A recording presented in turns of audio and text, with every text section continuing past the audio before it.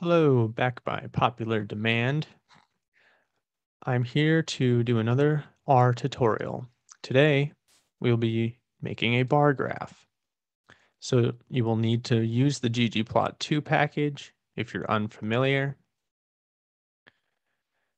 Do install packages, ggplot2. It's your optimal package for creating excellent graphs and figures. And then also ensure that you use the library function to load it. If you think you've already loaded it or installed it, try it again. If it runs green, that's great. You're ready to go. So let's make a bar graph. First thing I like to do every time I go into R is to clear the global environment. Granted, we'll be putting this data set right back in, but it's good practice, especially when you're starting out, to remove the list that's in the global environment. Next, step 2, at least for today, we want to load the data set you intend to analyze.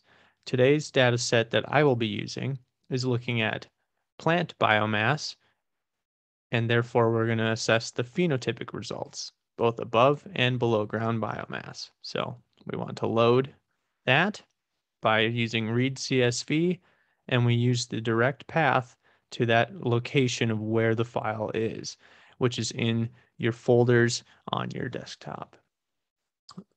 Side note, always make sure you're uh, using forward slashes. If you directly copy and paste the path in, they'll always be backslashes. So you'll need to go through and change them to forward slashes in order for it to properly upload into R. Now that we have our data set, let's take a look at it.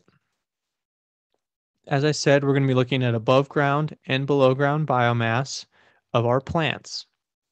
The accession is the name and where they're located from. We're looking at some Setaria viridis and Italica from various locations. We're not going to worry about the treatment right now. We're just going to focus on the portion, AG for above ground, BG for below ground, and we're going to be using their average dry weight to determine the range and the size of our bars in the bar graph. And now that we have it loaded, we're going to craft our first plot. We want to use ggplot, and today we're going to be using a subset.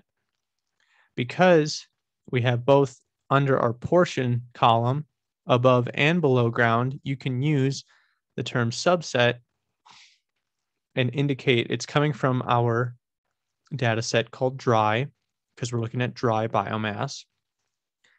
And then in the portion column, you can indicate that we want to only focus on those that are titled in quotes AG for above ground. So this plot will only show the above ground biomass. Then you move forward with your classic aesthetics. We're using accession for our X, viridis, India, China, Afghanistan. Our average dry weight for our Y, average dry weight. And then lastly, we want to color it based on the treatment with fertilizer, WF, or no fertilizer, NF. But that's not everything we want to use for the parameters. We move forward, adding the next. Now is when we indicate that we want a bar plot. Geom underscore bar. We use stat identity just to use it as identified. And here's an important thing. You need to put position equals position dodge 2. Otherwise, your bars will be stacked on top of each other. You will not have them side by side to compare with and without fertilizer or whatever two treatments you're comparing. So you need to use position dodge. So within the accession, so our China, India, Afghanistan, viridis, we need to use position dodge in order to compare with and without fertilizer. 0.9 kind of separates those bars just enough, but not too much so that we're overlapping with other data on the graph itself. We want to make the scale continuous. So the y-axis scale will be continuous in numbers, but that also means we need to set a limit to that. And I'll show what I mean by that in a moment, but we cap it at 675 and we start it at 0. We cap it at 675 and that'll come into context when I show the graph itself, but that also shows the upper limit so that we're encapsulating all the data, and that way your scaling is appropriate for the data you're trying to portray. We're not expanding it. And next line here on 133, we're labeling the y-axis average dry weight in milligrams. Okay, so we've got our first chunk of this done. However, with your data, you need to show the error. So we need to add the parameter geom error bar. And this, we're using the aesthetic. We have to show, because error has a min and max, we use y min equals average dry weight minus the standard error dry weight, which in our case, we've calculated. And then our y max, average dry weight plus the standard error dry weight. So if you haven't yet calculated your standard error, do that. And that way you're going to be able to provide the error bars for your bar graph. Again, position equals position dodge. Otherwise, your error bars are going to be stacked on one another. We want them to line up with the bars that they correspond to. Theme BW just means, the general common black and white theme. Theme, axis line, element line. We're making the colors of the lines on the X and Y axis black. The legend text, we set the size to 12. You can adjust it if you want it larger or smaller. We're leaving our X-axis title blank because we already have explanatory variables, which are our accessions. Our text remains size 12. Our Y title, we're making it bold. Remember, we made it average dry weight on the Y-axis. We want it to be bold. We want the size to be larger. And we want to justify it 2.5. So that way it's not too low. That way it's not too high. It's more or less centered on the Y-axis. This might take some time to center it just based on messing around with those values. We're making the element text. Again, we're adding the Y text size to 12, panel grid major. We're making the panel, we don't want grid lines on our graph. So therefore we're leaving it blank.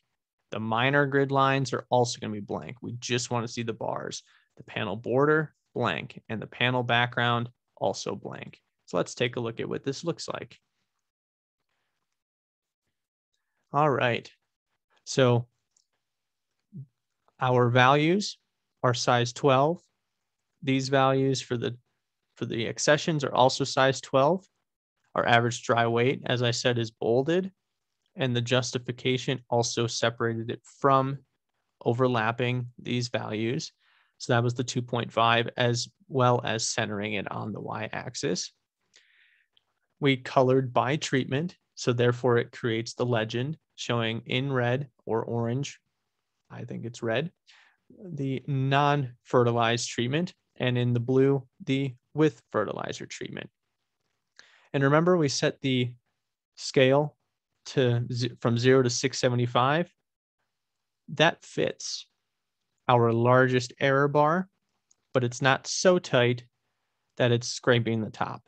We've properly scaled our bar graph, and we've made the scale fit the parameters of our data. And this is our above ground biomass. If you wanted to title it, you could, but based on the publication this is for, we did not, as we described, and we created a multi-panel figure. So let's also show our below ground portion of the data. We've done above ground. Now it's time to do below ground. Much of this is exactly the same. We're just changing what portion of our dry data set there is from above ground AG to below ground BG. Now we're looking at the below ground biomass. Your scale is likely to change if you're looking at two different portions, so make sure you adjust those values. Otherwise, the remainder of what has been typed in remains the same, and that creates our additional graph. Here's our below ground biomass.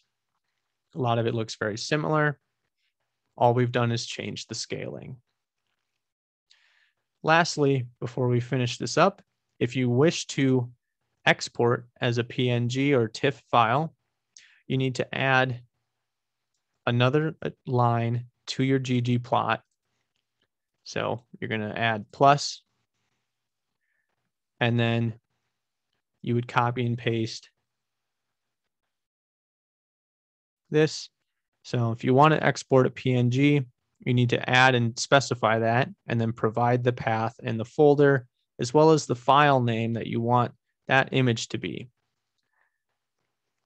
So if we wanted to move this below ground biomass out of R and into our folder for us to have ready to publish with, you need to direct it to that folder, and then you need to give it a title and .png. I'm not going to do this today, but I feel like that's something important to know for those of you needing to export your images.